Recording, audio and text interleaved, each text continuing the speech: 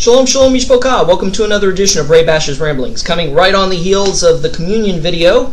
If you haven't seen that, please watch that and come back to this video. But a lot of people, the next question, once they find out that I don't participate in communion or believe in communion, they're like, well, how do you feel about foot washing?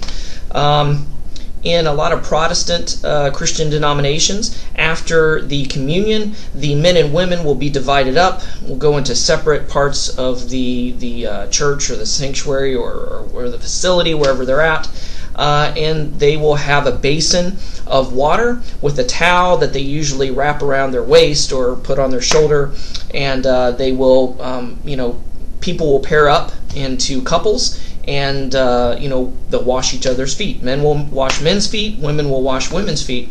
How do I feel about that? Well, I don't feel that it is a commandment.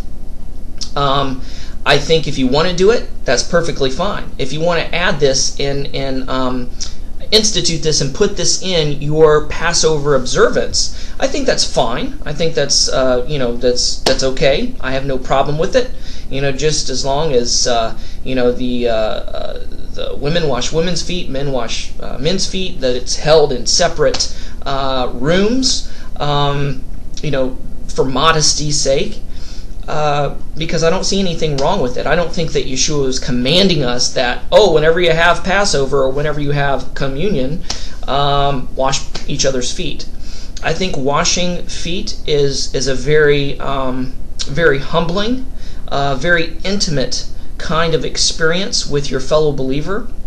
When I was in the Christian world, when I was being raised as a Christian, I participated in feet washing, and it was such a humbling thing to wash my own father's feet and have him wash my feet. We became servants to each other, and we cried, and we just felt the presence of the Ruach HaKodesh, the Holy Spirit. And it was a very bonding, very humbling, very character-building, edifying practice and moment within our faith, within our belief, within our walk. And I see no problem with doing this in Messianic / Nazari Judaism. As I said before, for modesty's sake, make sure that the women pair off and the men pair off, that they're separate, they're not in the same room, for modesty's sake. I have no problem with it.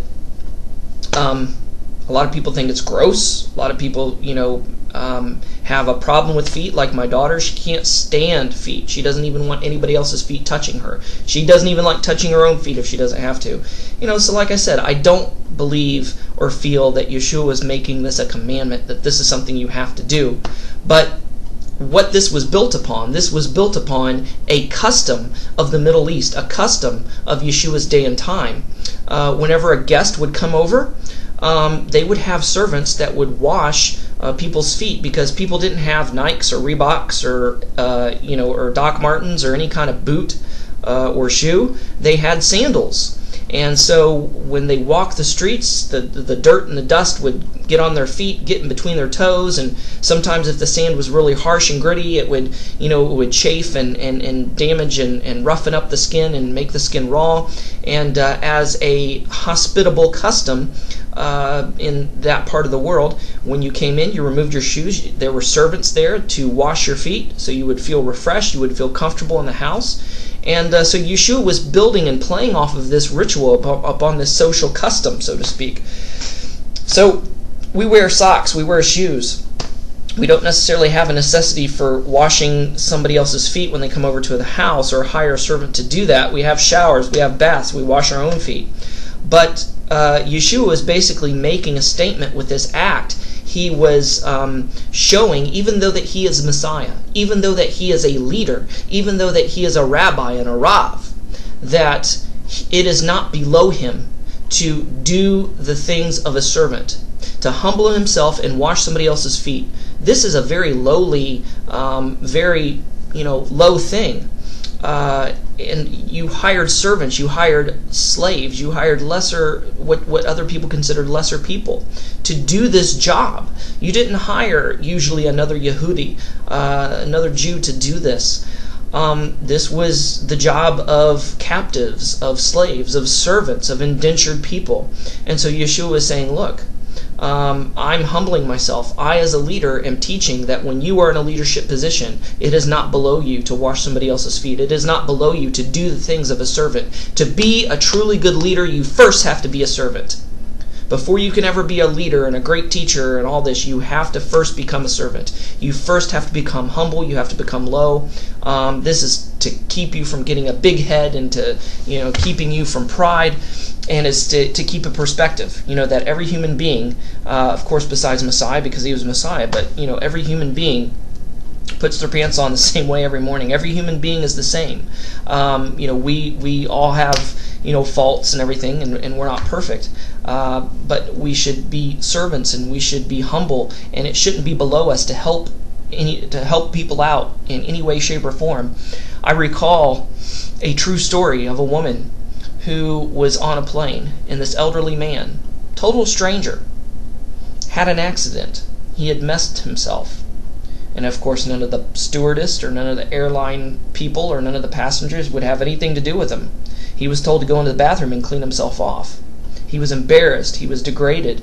And this woman, who was a believer, she treated him like her own father, like her own grandfather. She went in and said, "Sir, may I please help you?" And she wiped the accident away from him and cleaned him off, and was able to get, to clean his clothes to the very best that she could with what she had. And the man was just so humbled, and the man was just so grateful. And this, to be honest with you, I don't even know if I could do that. But that there is an example of a true servant. It wasn't below her to clean feces off of another adult human being. She didn't get paid for it. It's not like she was a nurse or a caregiver. She did it because she wanted to. She did it because she thought, this is what Messiah would do. She did it because it was the right thing to do. And so this is the whole thing about foot washing. I see no problem with it. It's a great teacher of humility. It's a great teacher of servanthood.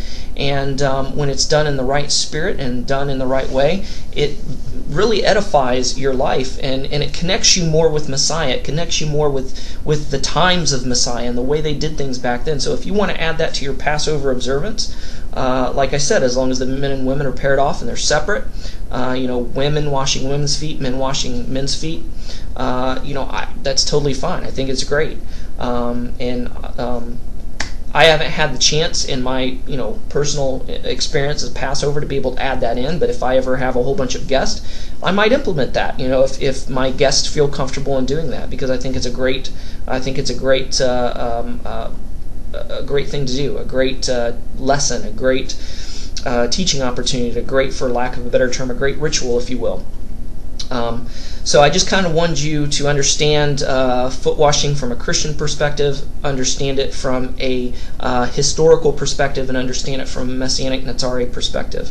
And so hopefully this was enlightening and you learned something, and maybe some of you have never heard of foot washing before. This is your first expose of feet washing. But yes, it does take place, and it does happen in a lot of Protestant Christian circles, particularly Baptist and some Pentecostal circles and things of this nature. But anyway, running out of time here. Thanks again for watching. We'll see you next time. Shalom and Shavua Tov. Bye-bye.